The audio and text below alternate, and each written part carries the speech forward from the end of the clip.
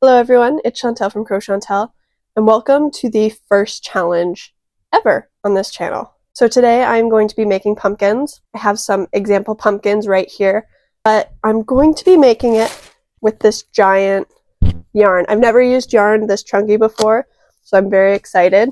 So what I'm going to do for this challenge, I'm going to be using this yarn, and I'm going to be crocheting with my hands.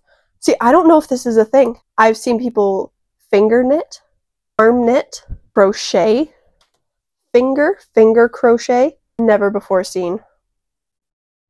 It's probably been seen, but I feel like this will be a really fun challenge. I'm actually very excited to try this. I practiced a little bit like an hour or two ago, but we're gonna see how this is gonna work out. So what I'm gonna start off with is making the magic ring and then chaining one. Wonder, like, should I do this tutorial style? I don't know. Do you guys know how to make a magic ring? I'm going to chain one. Oh no.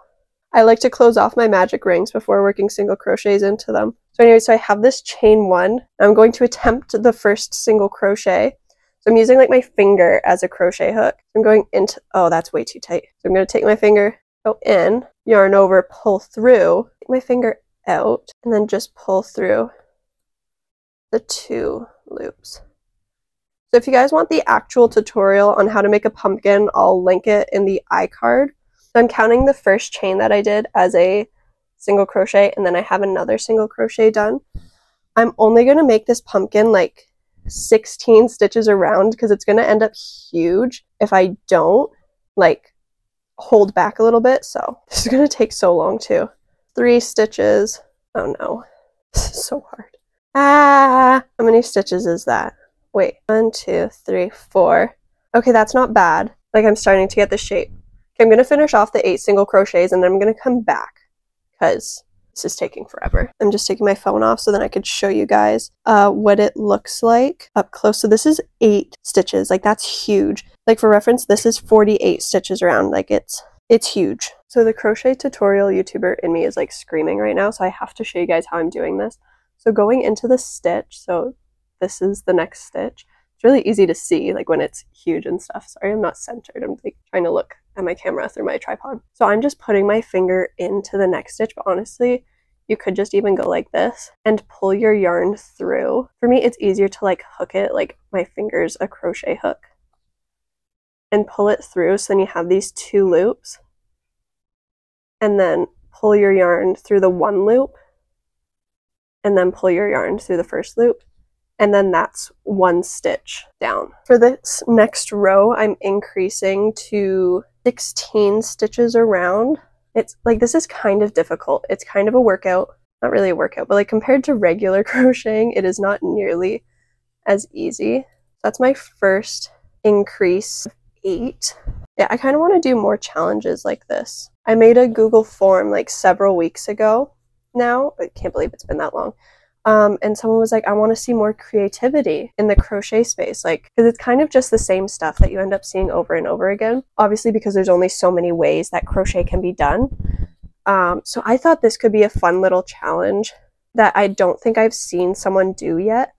Maybe they have. I'm probably just, I don't pay much attention. I don't go online that much. Shocking considering my whole business is run through social media, but like I try to avoid consuming too much content, so I actually don't know what's been happening, what's been done, what hasn't. I should mark my stitch. Someone commented on one of my shorts recently and they're like, you shouldn't use a bobby pin as a stitch marker. Like, why not? It ruins the yarn, which is probably completely fair, but I'm using a safety pin. I don't have stitch markers. I don't have actual stitch markers. I just use a bobby pin that I like bend out a bit. Okay. And I also use a Sol de Janeiro travel bag to hold all my crochet hooks. I'm real fancy, you guys. Real fancy. Now the next stitch. So I feel like this isn't fun and exciting for you guys to watch, like me just sitting here. I should probably do some over the shoulder like time-lapse shots. Maybe I'll do that. Yeah, that's what I'm gonna do. Let me just finish this stitch first. Honestly, this isn't atrocious so far. I'm just going to single crochet around for a couple rows and then start decreasing, maybe. I don't know. this is proving to be a lot more time consuming than I thought it was going to be. So I've decided we're going to change the angles. You're going to get to watch me do the last row. So I've done 3 rows of straight single crochet. I'm getting so much faster at it. I like zipped right through those. I swear it was like 5 minutes since the last time I recorded. It's been so weird. I'm gonna sound like such an iPad kid, but whenever I crochet, I need either a podcast or a video running. I very rarely crochet in silence, and if I do, I end up just kind of sitting there and staring into the abyss because I'll just start thinking about like a new design or whatever. I don't know. I mainly just think about, oh, well, what if I crochet? Insert horrific idea here.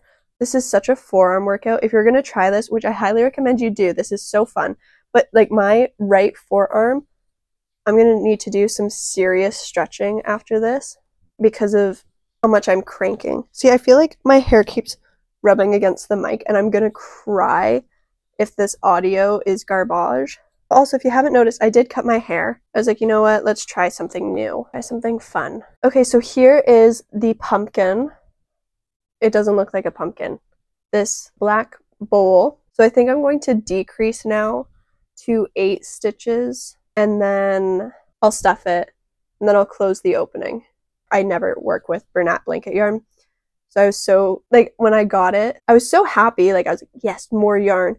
I don't need more yarn. But I was like, yes, I love this. Now I'm like, well, what do I do with it? Okay, the decreasing, you guys know how to do a decrease.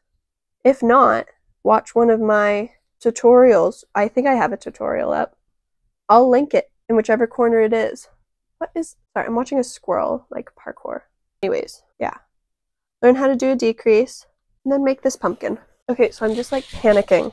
So I record on my phone because I don't make enough on YouTube to warrant me buying a camera. So I'm using my phone and then I have like no storage on my phone. So half the time when I'm recording, your storage is full. So then I have to go through my storage, delete everything before I can even continue my tutorials or my videos. It's not even always tutorials. So I finished the last decrease and then I'm going to stuff this and then I'll sew the opening close and then shape it. And then I don't know what I'm going to use for the stem, but I'll figure it out. So I just remembered that my mom was going to make her own little pumpkins. So we have cinnamon sticks. So I'm thinking I'll use that as my stem because I don't have any brown in this yarn. I don't think. I also don't really want to. The stem would end up being huge, right? Okay. I'm not going to overstuff this. I want a relatively squishy pumpkin. I think this is good. Can you see it? This is what it looks like. Do I have scissors? I do have scissors. I put them on the chair. So now I'm going to do slip stitch into the first stitch to fasten off. I talk in such a different voice when I'm doing my tutorials. Maybe I'll just make this like a whole video crocheting without any tools, because I am going to close off this opening without using a needle. Frankly, because I don't have a needle thick enough to hold this yarn, you know? So I just sewed close the opening. So now I tie a knot. This is so weird. Oh, I didn't even close it all the way. Okay. Now I know what my needles feel like. It's getting shoved and pushed around inside my plushies. How do I weave in my ends? No! Okay. Pumpkin body done. It's been so long. I've been recording for so long. I need to now figure out how I'm going to do the shaping of this bad boy. Something is making a sound and that bothers me. But yeah, I don't have a needle. I'm not even allowed to use a needle, but even if I did, I don't have one long enough to go through this whole thing. I'm gonna have to think for a second. Hey guys, epic update. Oh no, I'm being witnessed while I'm recording. This is so uncomfortable. Okay. Anyways, I came up with a strategy. Oh, now my dog is, he is confused. So I came up with a strategy. What I'm doing, I'm just taking the yarn, wrapping it underneath the bottom of the pumpkin. Can you see what I'm doing? Wrapping it underneath the bottom of the pumpkin like this, and then just tying a really tight knot until it creates like this line, and then just weaving in the ends at the top. I'm going to do the other 2 lines, and then we'll almost be done. This is why fiber artists don't work with black yarn. You can't see anything. Okay, I think here is good. So I don't need that much. Wait, I feel like I'm wasting yarn. I don't like doing that. So the pumpkin is done. I don't know what the lighting is like. Can you see it? The bottom and the top don't look the greatest. Obviously, I couldn't use a needle, so It was difficult. Now all that's left is the cinnamon stick. Come on. Oh, fun fact. Most of you watching are probably American or not Canadian. Fun fact about Canadian products. Everything, like, it's in English and in French. So fun. Why is it shaker? Why would I shake out a cinnamon stick? So confused. Okay, I can take it off. But this smells so good. Yummy. How do I put it in without it breaking? That looks so bad. It doesn't look that bad. What if I get a shorter one and then it looks like a shorter stalk? Does that look even remotely better? I should have prepared more. Honestly, this isn't bad. Is this the better looking side? This is the nicer looking side of the pumpkin, I think. I'm really quite happy with how this turned out, actually, considering the fact I, first of all, have never done this before. Second of all, I've never used this yarn before. Third of all, I used no tools other than my brain. And then I used a safety pin, but I'm not counting that as a tool, right? Like, it didn't, I could have made it without the safety pin. I just did it so it'd be a bit easier. You know what would have made this so much easier is if I had a crochet hook. Anyways, this is probably my sign that I should get bigger crochet hooks, but I think this is cute. I think it's good, you know, all things considering. The stem is growing on me, like the tiny little itty bitty stem. Let me know if I should hand crochet some more things, because this was actually quite fun. Big arm workout, I will admit, but worth it. So yeah, thank you for watching. If you're still here, you're very awesome. I prefer making these talking videos over the tutorial videos, even though the tutorial videos do better, but I prefer these ones because you guys don't really get to see my personality on Instagram, if we're being completely honest, like me holding a plushie. Like, you know, there's only so much personality you can read off of that. And also, my back kills when I do tutorials because of the way I do it. We don't need to talk about it, but it is a very painful process for me. So, yes. Thank you. Once again, that's probably like the millionth time I've said thank you. Thank you once again for watching. This was so much fun. I'd love to do more challenges. Drop some challenges in the comments below, and I'll try them. Yeah. See you guys in the next one.